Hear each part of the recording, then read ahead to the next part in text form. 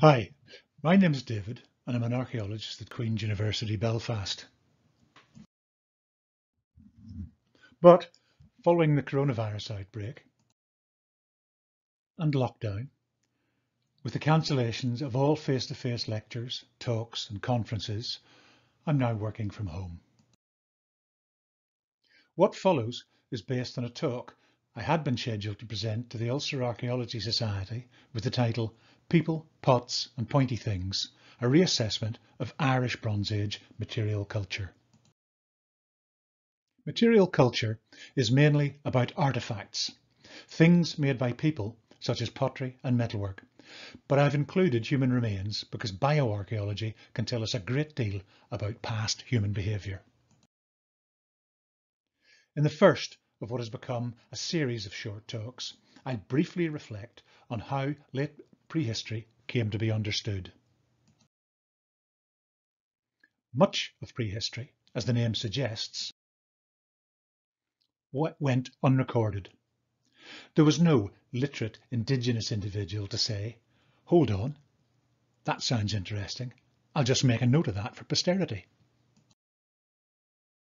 However, with the arrival of literate colonisers came proto-history, the story of a subjugated society as told by the victors. Not surprisingly, this was not always as illuminating as it might have been. Conquerors mainly record their own heroic deeds, but details of the military lords they had defeated and the barbaric practices of the attendant religious leaders could also be of interest to the audience. Perhaps understandably though, they tended to focus on the local warrior elites. Not dwelling for too long on any occasional defeats at the hands of these noble barbarians, but rather on their inevitable, if hard-fought, victories. Royer's painting of Vercingetorix throwing down his sword at the feet of Julius Caesar, in exchange for the lives of his companions, bears little resemblance to Roman accounts of these events, and things did not generally end well for captured rebels. While the Romans may have occasionally harboured a grudging respect for their enemies, the best Gaul was, after all. The role of women from this period is poorly understood. For Roman historians, Boadicea or Boudica was a rousing warrior queen, but she would come to be depicted primarily as an avenging mother. And the literal translation to the names given to the main female characters in the Asterix series is somewhat less than flattering. The Romans in Gaul were well aware of the islands off to the west, with their familiar mix of druids and warrior elites who frequently provided support to their continental cousins, and were duly rewarded with the recipe for tea.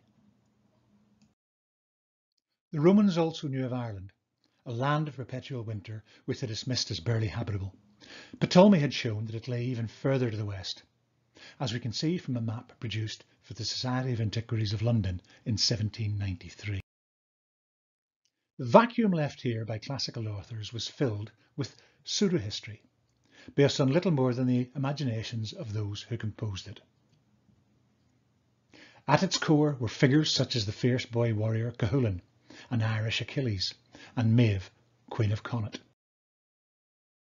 During the 19th century, a growing interest in national origins saw Irish antiquarians fuse proto-history and pseudo-history to produce works such as Henry O'Brien's Phoenician Ireland in 1833.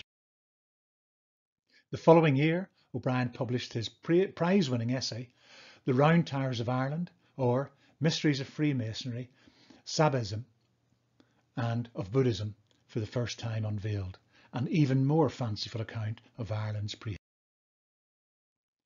Charles Smith's The Costumes of the Original Inhabitants of the British Isles, published in 1855, depicted characters from Britain and Ireland's late prehistoric period in the garb and trappings described by classical authors such as Strabo and Pliny the Smith was clearly aware of the prehistoric artefacts held by bodies such as the antiquaries of London and made liberal use of these to deck out his models. The head on the spear held by this ancient Briton is in fact a Middle Bronze Age short sword. The weapon Smith was probably trying to emulate was a weighted Roman pilum.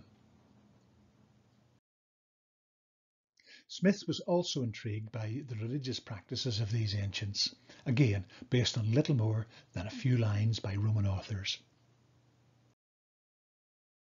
The same scant sources continue to inform those who gather at sites such as Stonehenge to celebrate the summer solstice.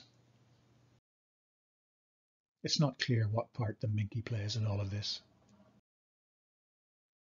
Modern archaeologists, on the other hand, aspire to be strictly evidence-based. Not for us filling in the gaps with half-baked tales and legends. So, when it comes to warrior elites, we look for solid, irrefutable evidence of the use of weapons of war, and field archaeology is a good place to start. Field archaeology might be defined as the recovery and analysis of material culture through survey and excavation. This tranquil field in northern Germany, through which a river gently flows, provides a relaxing setting for family activities such as fishing and canoeing. But you would definitely not have wanted your family there on a winter's day 3,000 odd years ago.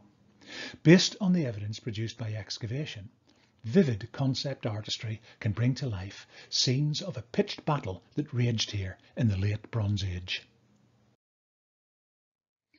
Over several seasons, German archaeologists uncovered the wonderfully preserved remains of numerous individuals who had clearly met with a violent end.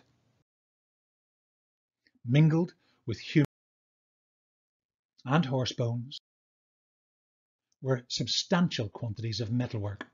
Large numbers of bronze arrowheads were recovered, along with sickles and spear and axe heads. More recently, a cache of scrap metal that had been carried into battle came to light. Along with another sickle, this included chisels and punches, but still no sign of a sword. So, based strictly on the evidence currently available, our sword-wielding warrior must be rearmed with a flashing bronze axe. Imagined details such as dress and hairstyle follow what has become early 21st century convention. Osteoanalysis nevertheless confirms the widespread use of metal spear and arrowheads, the devastating penetrative effect of which can be seen here. The use of flint or arrowheads is also clear with this debilitating upper arm injury. The anaerobic conditions at Tollens Valley also preserved several organic artifacts. A wooden club, like the one seen here, may have been responsible for the lethal blow to the front of this victim's head. In style, it remarkably resembles an Irish shillelagh, a traditional wooden cudgel in common use until the late 19th century. We know much more about medieval battles and the types of injury they produced.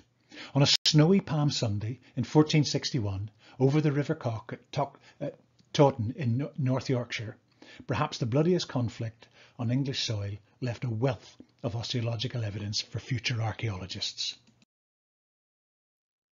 Excavations at an Irish medieval cemetery in Kilroot found a skull with fatal sharp force trauma typical of that caused by a metal sword.